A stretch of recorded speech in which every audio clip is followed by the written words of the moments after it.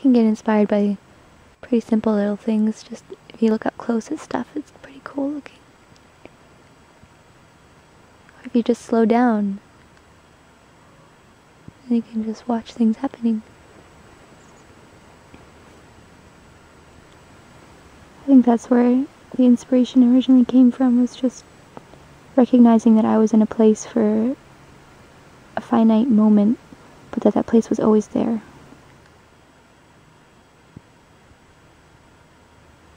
I question what attracts me of all of everything that's happening, what visually grabs me and composes itself, what arrangements do I find beautiful. All the time it has to do with light.